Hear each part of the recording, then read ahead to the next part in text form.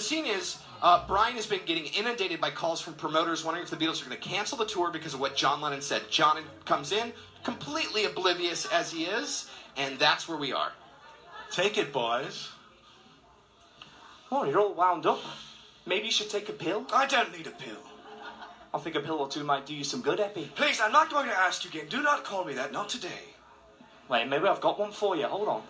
I don't need a pill. I just need you to sit there and let me think and be quiet. A pill would quiet that.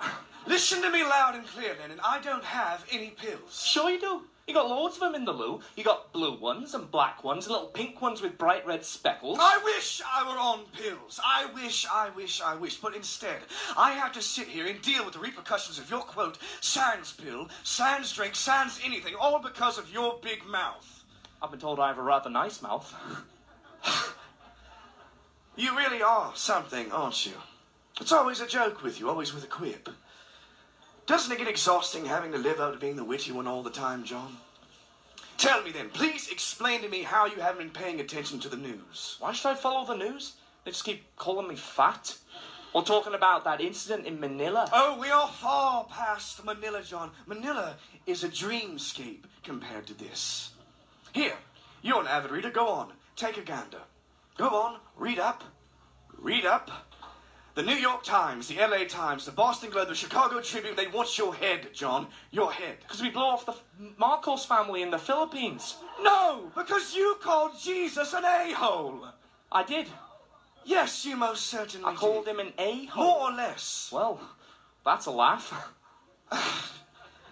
And now we're receiving reports that 30 of the top 100 American markets have banned the playing of all records. Why do you keep saying our? You manage the money, Brian. We'll handle the music.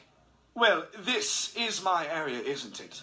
I have promoters calling me from all over America asking if we want to cancel this tour. Not just asking, but nearly begging us to cancel this tour. Do you have any idea how much that will cost us? More than a bag of jelly babies. £1 million, John!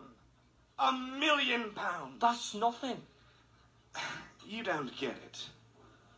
America is a tinderbox. Do you know that just a few days ago, a madman in Texas used a sniper rifle to pick off his fellow college students? Another lunatic slaughtered a group of student nurses in Chicago. The country is going bananas. The escalation of Vietnam and race riots?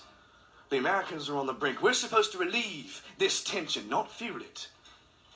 Although we may be a part of the madness, it's the general yeah pandemonium, but now we're a part of a whole different scenario. The fire-breathing Ku Klux Klan waiting at your door kind of madness. This is becoming dangerous. We've been receiving serious... Serious what? Grief. Serious grief is all just... grief. Well, Brian, $1 million's nothing. We'll make that up with the next album. There's more than enough to go around. I knew we would hit some bumps in the road, but this could sink us.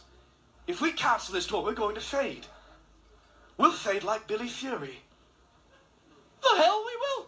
We're not fading like Billy effing Fury. Okay, you know what? Enough of this. When did I call God an a-hole? Jesus. It was Jesus. When did I call Jesus an a-hole? Now just read it. Fine.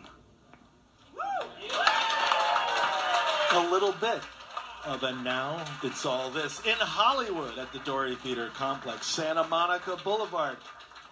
Give their names out again so we can hire them for other things. Spencer Cantrell is Brian Epstein. Hello. We have David Foy Bauer as John Lennon. We have Stephanie Greer as Maureen Cleave. Myself as a Reverend. You have to go to HollywoodFringe.org to buy tickets. Use the discount code BeatleJohn. Come on, we've got 5 more shows throughout the month of June. Please come on and see us. We'd love it if you'd be there. And do you have a pair of tickets for some lucky people in the audience? All right. One right there? Yeah, there you go. You got the tickets. That's all you had to do. Is make some noise. And speaking of John Lennon in 1966, shall we play a song? Yes, Trevor? that'd be great. Great, guys. Fantastic. Hit it, Dave.